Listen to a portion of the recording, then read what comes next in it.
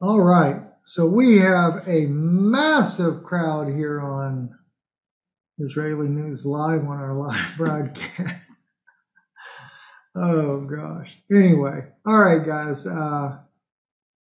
Tonight, last week, like I said, I did the teaching, and when I was doing that on 1 Corinthians 11, I just messed it up. I messed it up mainly because I just got the revelation on part of it there, and I had not finished studying it out. As a result, I just didn't do a good job. Let's just put it like it is. I didn't do it the right way. So I went back, I prayerfully sought the Lord to do this right. And what you see on your screen here, this is the message that I did, and I corrected it. Now you will know the truth. I go into it in depth here, and that the whole part about 1 Corinthians 11, it is truly a redemption message. But I was getting everything mixed up because of the covering, the head, the kephale, etc. Part of this is an analogy, and the other part he's showing that the fact that the man comes from, or the woman comes from the man comes from Christ. Going down through the creation, and then he sums it back up. But when I tried to bring it out in this teaching here, I just didn't do a good job. So I went back, I redid it. This is the one that I did afterwards. And I quite frankly feel like it's probably one of the best messages I've ever done. So if you haven't seen it, that's the correction for last week. Definitely come. And the reason we had so many people last week too is me and Yana were on a live broadcast. We shared the link that we were going to be here, and so a lot of people came in. That's why we had so many people last week. Yana is in Tennessee right now. I had to come down to Florida to take care of some things. That's why we didn't do our broadcast today. But we certainly did want to do it, and I know it'll be even better next week because she'll be prepared for that. Here's though is what I want to go into, and I'm going to Zechariah, and Rhonda, did it go to the scripture of Zechariah as I clicked on that?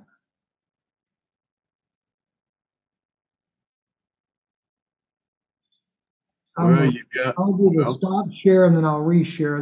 That way each time I know it goes to it. That way we don't have to worry about it. All right, now I know we're on it. You're there. Yes. Okay, so here's what I wanted to, I'm going to go in a couple of directions tonight, but I'm wanting to kind of start going back and correcting some of these mistakes that we've done in Zionism. And so I figure if I go into that, put us down here at the bottom, then we can look at this biblically, because there are prophecies that people apply to modern days that Jesus was fulfilling 2,000 years ago when he came here. And this is one of many that I used to use it quite frequently myself as well, in Zechariah chapter 8 and verse 23. But I'm going to back up just a little bit here. Verse 21 down. And the inhabitants of one city shall go to another, saying, let us go speedily to entreat the favor of the Lord, and to seek the Lord of hosts, and I will go also. That's really a kind of interesting passage right there to think about when I go to share some things with you. In fact, let me go back to verse 20. That even there is good too. That's very important. Thus saith the Lord of hosts, it shall yet come to pass that there shall come peoples and the inhabitants of many cities, and the inhabitants of one city shall go to another, saying, let us go speedily to entreat the favor of the Lord and to seek the Lord of hosts. I will go also. Yea, many peoples and mighty nations shall come to seek the Lord of hosts in Jerusalem. and to entreat the favor of the Lord. Thus saith the Lord of hosts, in those days it shall come to pass that 10 men shall take hold out of all the languages of the nations, shall even take hold of a skirt of him that is a Jew, saying, we will go with you, for we have heard that God is with you. Nowadays, this particular passage has been applied to a future coming, a future time, and that the 10 people of the nations are taking a hold of the Jewish people by the skirt, saying, we've heard God's with you and we'll go with you. A lot of that has to do because of when you get to the last sentence, Nelecha imchem, we will go with you, is in the plural. Imchem is with you, as in you all, as we would say in the South. We all gonna go with you all out there. Ki shemanu, because, that word ki means because. Shemanu, shema means to hear, but the nun vav at the end right there, I'm going to kind of colorize this to make it a little bit easier to see and understand. This part right here, then we call this, that part of the word is called nu in green. That's the we. Shema means hear, or we have heard, because we have heard Elohim imchem. We have heard God is with, there's the word with by itself, just im, and then the word chem means you, plural. And that's how we know that. But when you first read it, the hiziku is this word right there, okay, says, let's see, we will take a hold, that's what that is, bekanaf, and that is a plural for the we right there, that little letter there. But if they're going to take a hold of the wing, like the sleeve, just to grab you by the sleeve, they're going to take the hold of a ish, one man. Now, I find this fascinating in light of what I taught in that message I just showed you, what ish really means and what isha really means. Ish and Isha shows the fire of Almighty God. They're going to take a hold of the wing of Ish, Yehudi, or a Jewish man, or a Judean man, but it's only one. It's not, if it was to say, if we were to be looking at this as a prophecy that the Gentile people are going to take a hold of the tzitzit, a lot of people translate that as the tzitzit of a Jewish man, or the Jewish men of Israel, it would have to be Ishim. It would have to have 2 more letters after this part in dark blue to be a prophecy as a whole.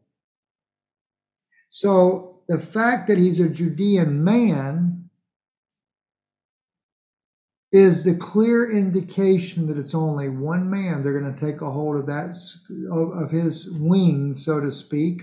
They use that as the hem of the garment, but it literally means the sleeve of his garment. So it's not even his tzitzit.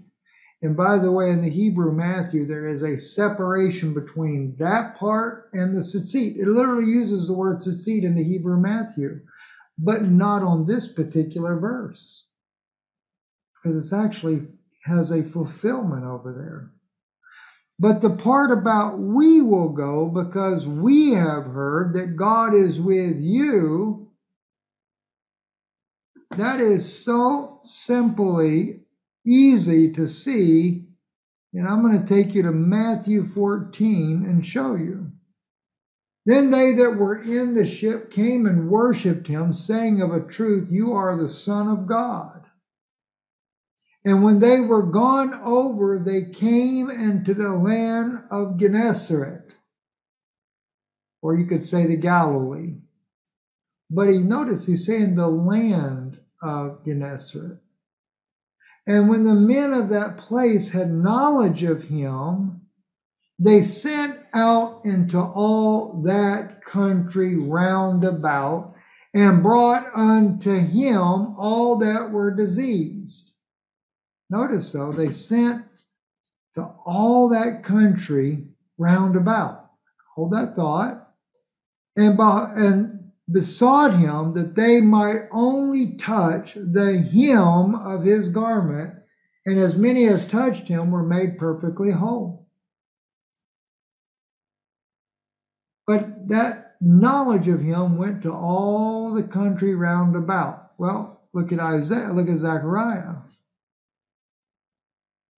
And it said here, it shall yet come to pass that there shall come peoples and all the inhabitants of many cities.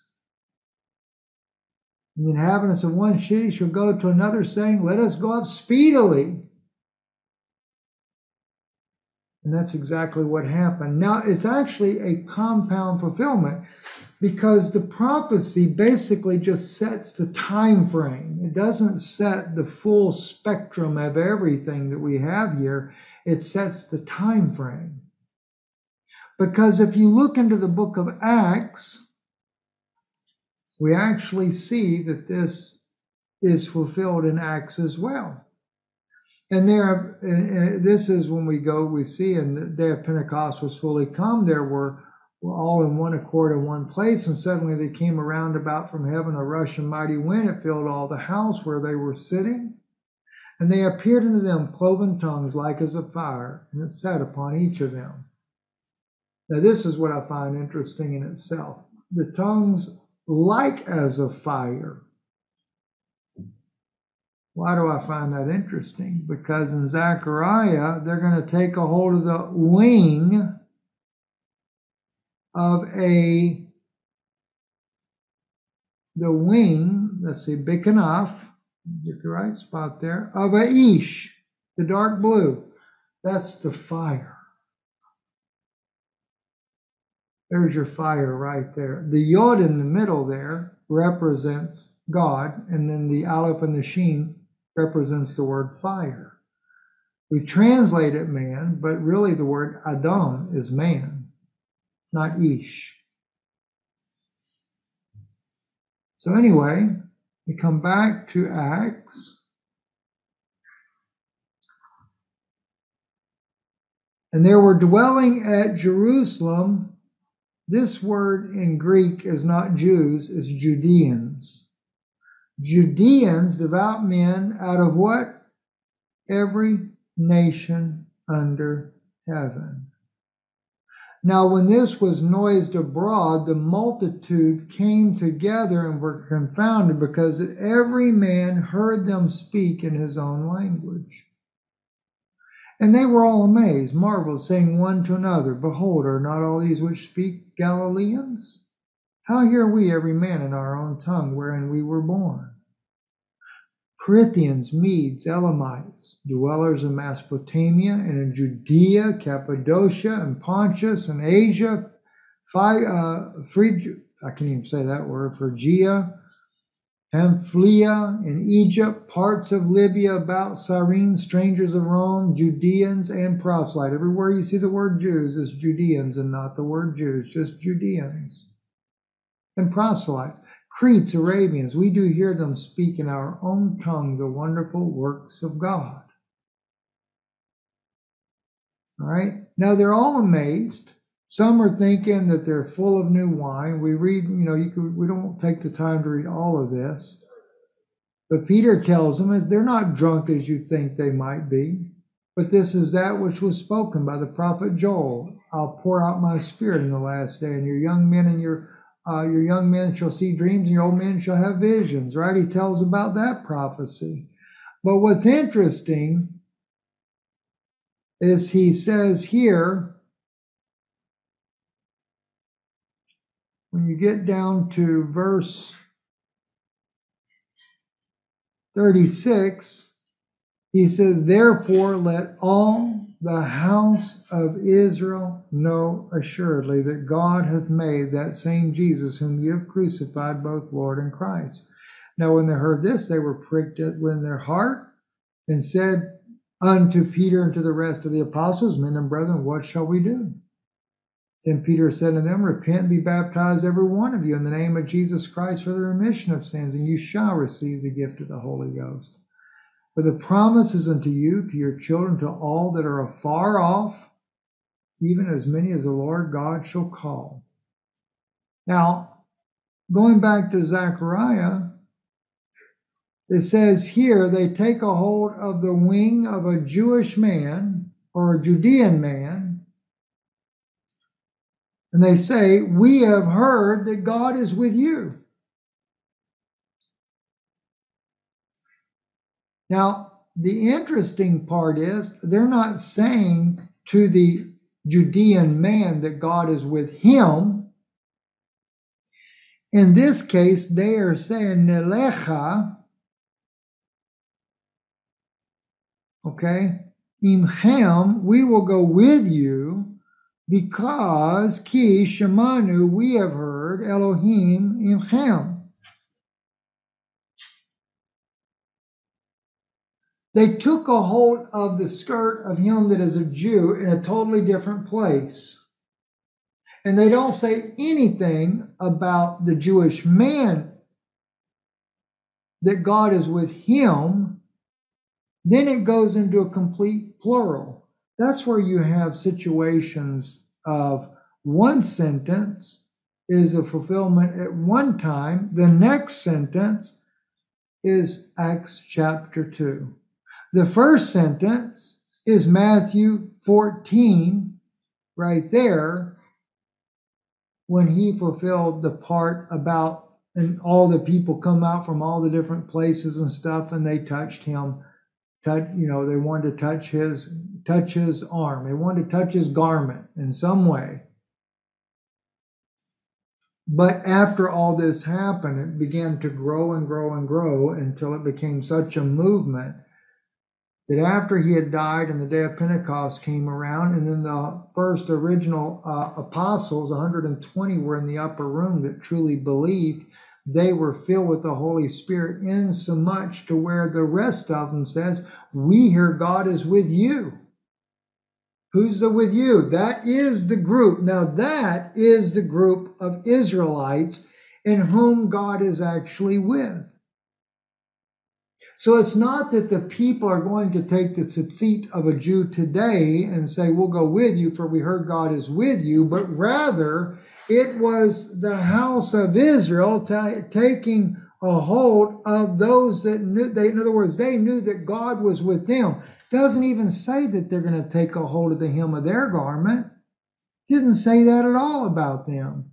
The only mention of taking a hold of the hem of his garment was a single man that they're going to do that to. And according to Zechariah 8, that happens to be people that came from all the different cities round about and came down there. They take a hold of his garment. That's a fulfillment all on its own. But something happens though, because that Ish, that very one that is the Ish, Yehudi, they want to take a hold of his wings, so to speak. Which if you go to that message that I did, and I looked at that redemption, and then what I did is I took you guys and I went back to Genesis. Now this is where it's very important because it actually dovetails with that very message, right? We go back to Genesis, and I think that was chapter 2, if I remember right. We'll go down and see. Yep, it is. It is exactly from here. The rib which the Lord God had taken from the man made he a woman. And then I showed the 1 Corinthians 11. And I'll just use that again because we're going to kind of tap into all of this right here. And we're going to bring it all back together at one lick here. So makes it sound like ice cream, doesn't it? But it's not. All right, 1 Corinthians 11, here we go. All right, so that the head of every man is Christ, and that word being source, that head of that man or that source of that man is Christ. And the source of the woman is the man. That's Genesis right there. Okay, there you go. See, and the rib which the Lord God made had taken from the man and made ye a woman. So she came out of him. But here comes this part of Zechariah.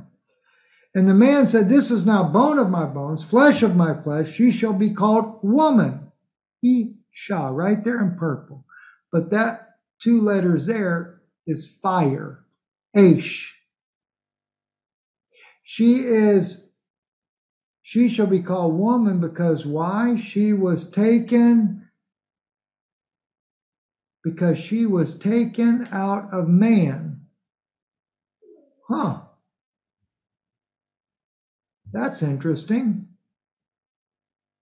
Because here it says she was taken from man because ki meish, but here when it says, and the Lord God, which he took the rib, the Lord God had taken from the man, and he made a woman. Taken from what? Min ha'adam. That one said he takes it from the man. This one down here says he takes it from the man, and it's 2 different words. Whoa. Why? Why is it 2 different words? It's 2 different words because when he taken from min ha'adam, that's the rib. That's the physicality part of the man. Because why? Man was taken from the dust of the earth, and he formed that man and breathed in his nostrils the breath of life. But when he takes him from the earth and he takes that rib out of that man, that's the earthly side of it. Okay? Made he a woman, but it's still, though, she's Isha, and there's that fire again, and brought her into the man. And there he takes from the Ish, not a Adam, but a Ish, Me'ish,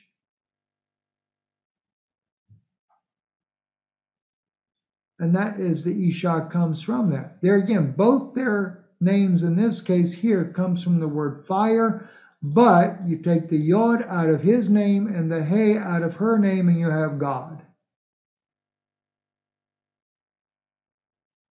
Then the next verse, verse 24, is what brings us back to Zechariah. Therefore shall a man, okay, not Adam, but a Ish, shall leave his father and his mother, Aviv ve'et imo, and shall cleave unto his wife, Ishto, and they shall be one flesh. That is a prophecy of Jesus Christ because he is that fire of God. He is the one, she leaves, and she then attaches that way through him. That is Zechariah 8. They, as it says here, vehiziku, they will take a hold of the skirt or the wing, vehiziku bekanaf ish, Yehudi. So that Ish is going to be in a Judean. And that Ish is the fulfillment of Genesis, where he leaves his father and his mother and he cleaves unto his wife. And it is that man is a Ish because the woman was taken out of the Ish. So therefore she has to return back into the Ish. But in this case here, we're multiples, we're plurals because so many people have come. So then we find out that God is with them because, and who's the them? The 120 in the upper room. That's who the them is. And they want to know what to do to receive the what? This Holy Spirit that they had gotten. And as according to what Acts says, there appeared upon each one of them cloven tongues. Oh, wrong chapter, get the right one. Hang on. I don't know why I'm in chapter 9 here. Just want to make sure, just in case there's a reason I put that up there, I don't want to lose it, so we'll come back to that if we need to. In chapter 2, what was over them? Cloven tongues as of fire. Remember, Jesus Christ comes to redeem back his bride to himself. And he said, what? In that day you will know that I am in you and you are in me. First he says, you will know that I am in the Father is in me, and that I am in you and you are in me. There's Corinthians all over. And then as I said to you, this whole thing about this hair covering and stuff like that, what I found fascinating about that too was the mere fact that after he goes into that source part, then he says, every man praying or prophesying having his head covered. He just told you what the head was. His head was Christ. The word his is italicized. Having head covered. He dishonors his head. Well, it could be his own physical head, but nonetheless, he still dishonors Christ by covering his head.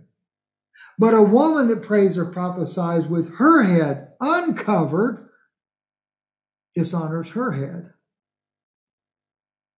And like I said when I did the message in correcting this, it's like wearing a wedding band. In other words, when you and your husband are not one,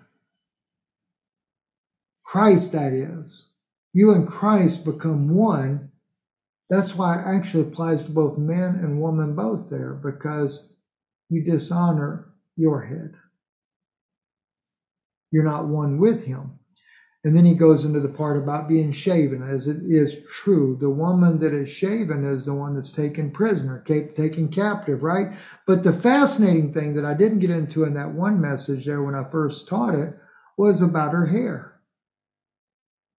All right. Also, too, and I did it on the other one, because of the angels, right? Literally, the word because right here in the Greek language can be, what was that word? I looked it up, and it was actually to avoid the angels. It's the fallen angels.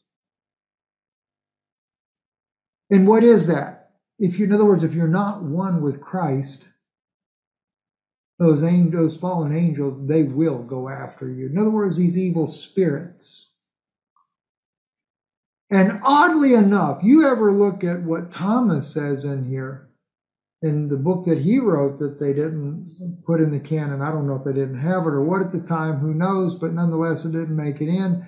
Thomas actually says, if an evil spirit sees a woman alone and not with her husband, he'll come after her.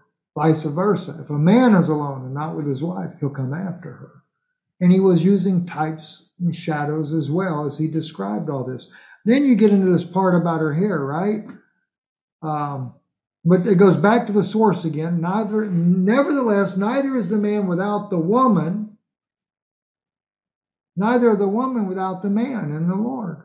For as the woman is of the man, even so the man is also of the woman. In other words, Eve came out of Adam, and so Christ came out of Mary. Plain and simple, right? Then you get into this hair part, right? Her hair, as he says here, but if a woman have long hair, it is a glory to her, for her hair is given her for a covering. Do you know the word here, covering, is not katad? Up here in the earlier part, it's katad. The katad is a divine covering. This word that is used here is just a natural covering. Not the word katad at all. So it's only an analogy. It doesn't matter if she cuts her hair or not. That's not the point. The point is being one with Christ. It's that coming back to him. And Zechariah so beautifully showing that Christ would come, and that it would be that ish that they want. They want to be able to not just touch him, but to become one with him. And then as they find, see, here's the thing. They were able to touch him. They were able to get healed. But the problem was, even though they could do all of that, they still had not got that ish inside of them. So they find out later, oh, we hear God is with you. Well, it certainly isn't a bunch of Orthodox rabbis running around, I'll never forget, I'm in Israel, we're in a cab, we're driving through the city, coming from the airport. We'd been out of town for a while, we were coming back, and as we're going along, it was so funny, the cab driver, he was a Jewish guy, and he points to the Chabad, or the Orthodox Jews running around in black. He said, they look just like penguins. And I like to fell out, right? I never thought about that before. He said, but yeah, he said, look, they even waddle like a penguin. He said, look, I'm Jewish. I'm not making fun of them. I'm just telling you, but they look like penguins. I'm like, okay. Anyway, coming back though, they hear God is with you. So it's definitely not going to be the Orthodox community. It's not. Do they have the law? Yes. I will give them the credit for having the law. They do have the law. They truly are the lawyers of the law. They know the law. And as Paul said, if you cannot serve two masters. And if you don't know that that's the law, all you got to do is read that book. They didn't let you get in there because Thomas tells you, if they did, he tells you it is the law. You can't serve two masters. You're either going to love Christ or you're going to love the law, whichever one you want, but you're not going to serve both. Anyway, I do know why I have this other Acts up here. Let me come to it real quick now. That was actually something else. I didn't know if I'd go into, I think, I'll tell you what, we've got a little bit of time left. I'm going to go ahead and touch on this too. But there is something different. I don't want to go to Acts yet. It was Matthew 15, I believe. Yeah.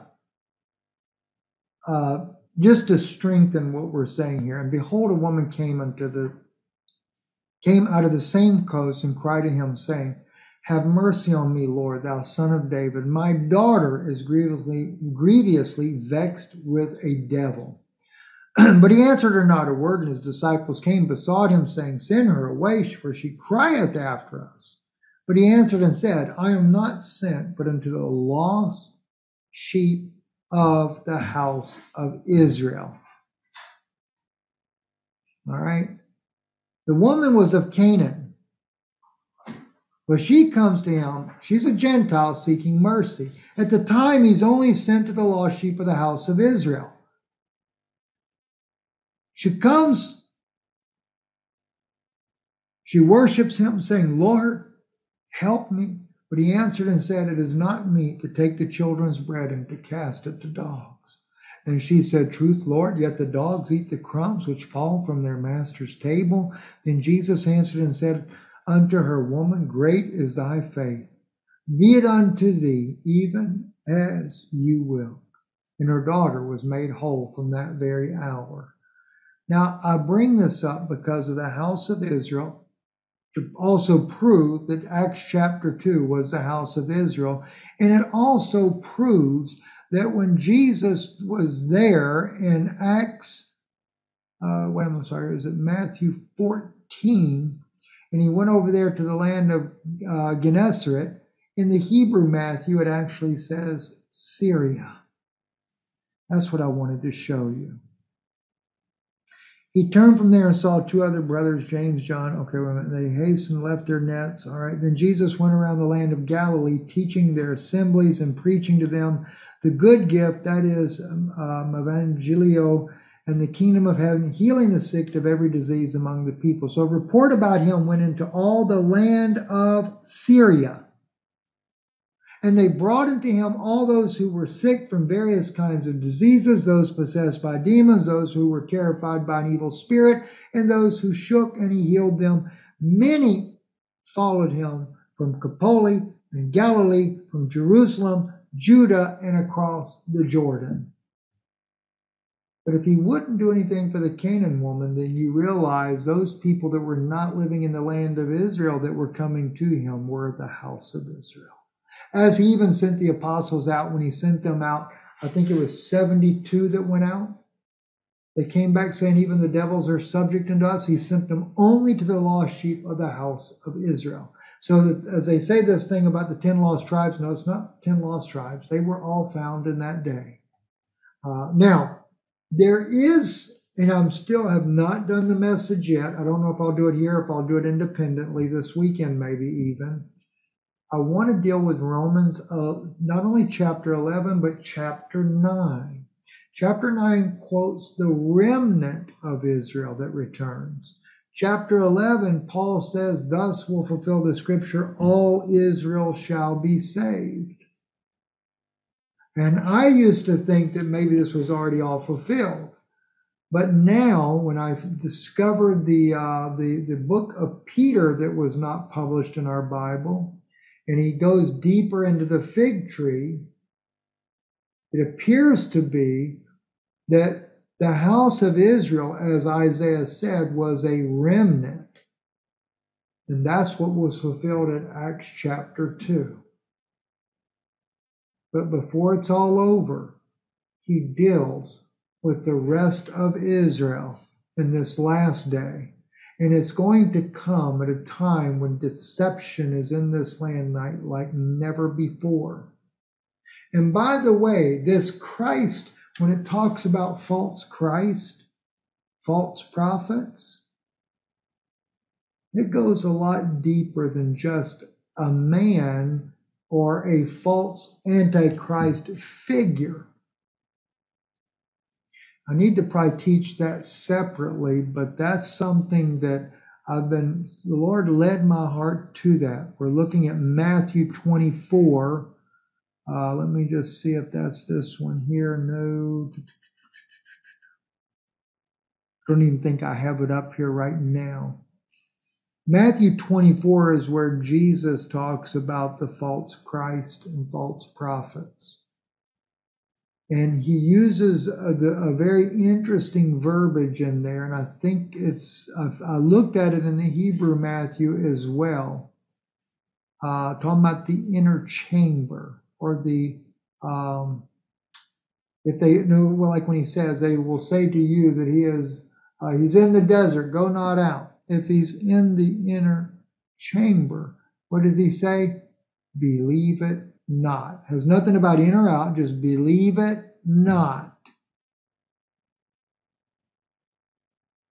I have a whole different thought on what that really means. I won't go into that right now because it's very deep, very important, very serious message I need to deal with separately. So real quick, I want to touch on Isaiah 17 for about the next 10 minutes here. In Isaiah 17, this is what we're about to see. Israel is on the warpath. And Damascus will definitely be a ruinous heap. As the scripture says, it shall be a ruinous heap. The cities of Aurora are forsaken. They shall be for flocks, which shall lie down, and none shall make them afraid. The fortress also shall cease from Ephraim, and the kingdom from Damascus. And the remnant of Aram, which is Syria, the remnant of Syria shall be as the glory of the children of Israel. I have a feeling it has a lot to do with, in other words, the same things that happened to Israel is going to happen to them. Now, Ephraim actually is the house of Israel. It's just another term used for the house of Israel is Ephraim. Damascus had become a fortress for the house of Israel. Remember, they came from abroad to hear the message on the day of Pentecost, and then they returned back, and it was the house of Israel, including from Syria. Now, Paul, when he was on his road to Damascus in chapter 9, It says here, yet breathing out threatenings and slaughter against the disciples of the Lord, he went unto the high priest. Notice what Paul was planning on doing. He was only called Saul at that time, yet breathing out threatenings and slaughter against the disciples of the Lord. Went unto the high priest. I'm pausing on that because that's very, very important right there. He desired of him letters to Damascus, to the synagogues, that if he found any of this way, whether they were men or women, he might bring them bound unto Jerusalem. There was no mercy. As he journeyed, he came near to Damascus. Do you realize, had Paul not been stopped by Jesus Christ, Isaiah 17 would have been fulfilled 2,000 years ago. But he was stopped because Jesus knew that wasn't the time. There was a fortress for Ephraim. That fortress was the kingdom of Damascus. Syria had given protection to the believers of Jesus Christ that were living there. They were a fortress for them. Paul was going there as Saul to slaughter them. Not just go there and bring them captive, but to slaughter them.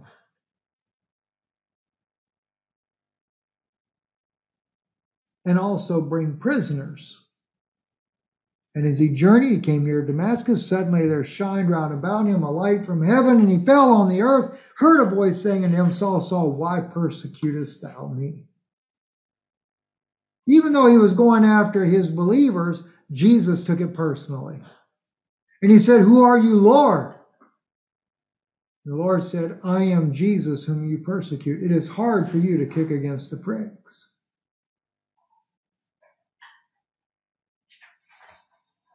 That's interesting just in itself. I'm assuming the pricks, and let me look that up real quick. I'm assuming that's like a thorn bush, okay? Let me just, out of curiosity, I'm curious because I got a different thought in my mind, so I just have to see for myself if that's what the case may be.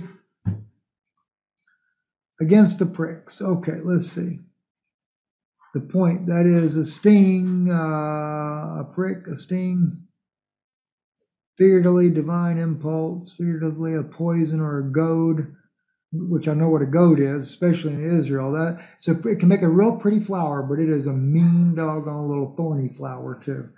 I'll just kind of leave that one be. I'm not going to really go into that as of right now because I don't really know if I would be right in that. And I don't want to do the same thing I did last week, go into something and then regret not prayerfully really seeking that out. The point is, though, Paul wanted to destroy it. I'm focusing with an emphasis about he goes to the high priest to do it. Israel is on the verge of fulfilling Isaiah 17. But it's not just Israel alone. It's going to be the United States, or at least it represents the Christians of our nation that will go there to destroy Damascus. The only reason we know this is when we get to the latter part of the verse here. In verse 10, we'll read verse 9 with it. In that day shall his strong cities be as the forsaken places, which were forsaken from the children of Israel, after the manner of woods and lofty forests. It shall be a desolation. That is Syria today. In that day shall his strong cities be as a forsaken places. And by the way, Damascus is the oldest remaining city, period, on the planet. That's what I'll say. I don't want to say period and make that an absolute. This is what we hear from scholars. So I'm assuming that it's true. It's never been destroyed. but they set the stage for you. The strong cities shall be as forsaken places, which were forsaken from before the children of Israel, after the manner of woods and lofty forests, and it shall be a desolation. Syria is definitely a desolation. Then he says in verse 10, for you have forgotten the God of thy salvation, and thou hast not been mindful of the rock of thy stronghold. Now, me personally, I have believed that that verse there is dealing with the God of thy salvation being Israel. The rock of thy, mindful of thy rock of thy stronghold, because Jesus Christ, we know, according to Paul, is the rock. Jesus Christ is the rock. They're not mindful. Not saying that they don't believe in him. They're not mindful. Their mind is not, as I heard this one preacher from South Africa say, Theo, a wonderful brother, he said, he passed away some years ago, but he said one time, I'll never forget it, he said, I love when the scripture says God is mindful. And he says, what does mindful mean? He said, that means his mind is full of us. And I thought, wow, that is amazing. But in here he says, you have not been mindful of the rock of your stronghold. Their mind is not filled with Christ. And because of that, they can easily go and plant pleasantness and did set up with slips of a stranger. If you look right there, Uzamurat Zar Ti Zaranu. The word Zar right here is the word stranger. Now, the planting here of that stranger is this right here in the middle, Zara. Zara is seed. You went in amongst them and you planted a false vine, so to speak, we would use as an analogy. Like a Nephilim race, like an ISIS in the middle of good people there. Now, granted, even though I do believe because of the verbiage here, you have forgotten the God of your salvation, which clearly is Israel. They've totally forgotten who their God really is. And the Christians they don't have their mind fully on Christ. That's how this could happen. Could it be, though, that it's speaking about the house of Israel that has been there so long? That they're the ones that forgot about it, and they're the ones that have not been mindful of Christ, and that's how all this happened? It could be. It could be. It could be either way, and that's something that not long ago I began to consider. Could it be the other way as well? And it's possible. In the day of planting, you did make it grow, and in the morning you did make thy seed to blossom, a heap of bows in the day of grief and desperate pain. Because why? She's about to be a ruinous heap. And truly, when that happens, you will see, and I didn't put it up here, but I'm going to put it up here now real quick. You will actually see, in closing, I'll say this. You will see Daniel. You're going to see Daniel chapter 11, and it's the very verse. I've never gone through all of Daniel because God just has not revealed all of this to me. Okay, but it's this one part, verse 40, that I really feel strongly about. Verse 39 is interesting in itself as well. And he shall deal with the strongest fortress with the help of a foreign god. That's just completely insane, in my opinion. A foreign god.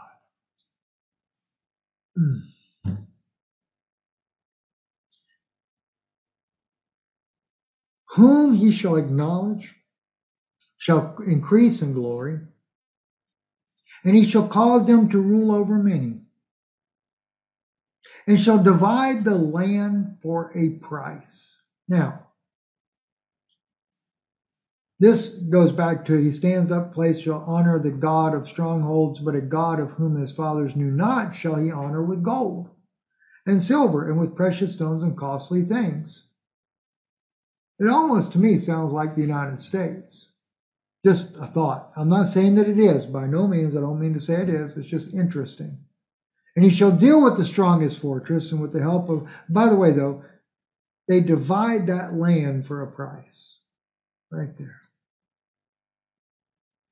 You remember when Great Britain goes in there, they conquer the Turkish Empire, Ottoman Empire is conquered.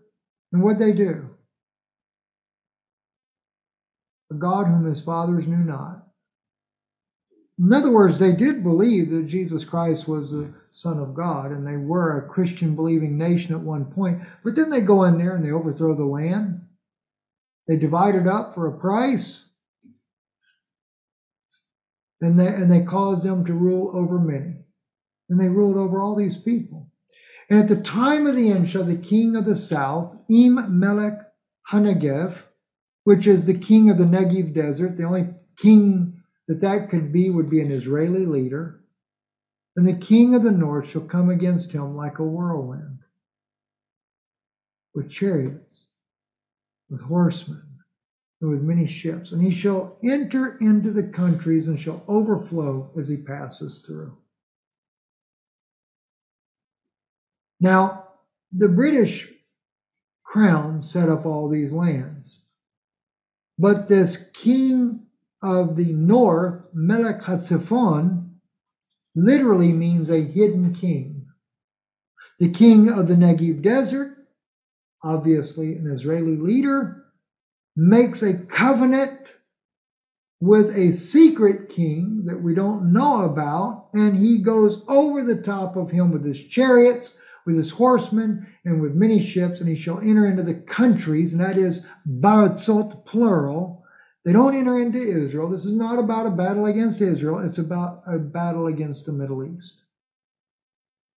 And he goes in there and overflows. And that's why I get in my mind the C-130s filled with the chariots inside and drop them down. I mean, who knows, though? He comes with his chariots.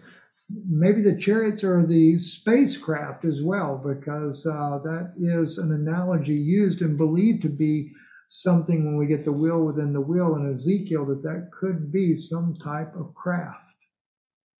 And from what I hear, they're going to use reverse engineered craft in this war. So, it's another thought. Never have really said anything about that. All right, guys, thank you so much for joining us here on our Thursday night broadcast. You guys normally don't see this here on Israeli News Live. It's either on Patreon or you get to watch it live right on the actual website, www.Steven, S-T-E-V-E-N, Bennun, B-E-N-N-U-N.com. Every Thursday night at 8 p.m. Eastern, you can join us live for this broadcast. Love to have you here. Last week, we had a little over, about 30, 40 people, something like that joined in. I actually flubbed it up, believe it or not. And that's when I did the retake of the video there that you guys saw at the beginning of this video here, and where I shared where I made that mistake there. But listen, you have to be honest with people. You make a mistake, you correct the mistake, come back. We'd love to have you here live on Thursday nights. And if you don't catch it here, like you're seeing now on Israeli News Live, join our patreon.com/Israeli News Live. And also, I wanted to share with you, we do need your help and your support in the work that we do here. Listen, without you, it just isn't possible. There's a lot of things going on, a lot of things happening, and we are trying to step it up a notch or two for you as well. And normally I would have Yana today as well, but I'm in Florida. She's up in Tennessee. She wasn't able to come down on this trip here, so we will pick up next Thursday with her as well, live here on Israeli News Live. But support the work. IsraeliNewsLive.org, our address, P.O. Box, what is it, 156, Sunbright, Tennessee, 37872. That's Stephen Bennun at P.O. Box 156, Sunbright, Tennessee, 37872. Thank you. Really sincerely, I thank you for your support, your help. It is definitely needed, and God bless you.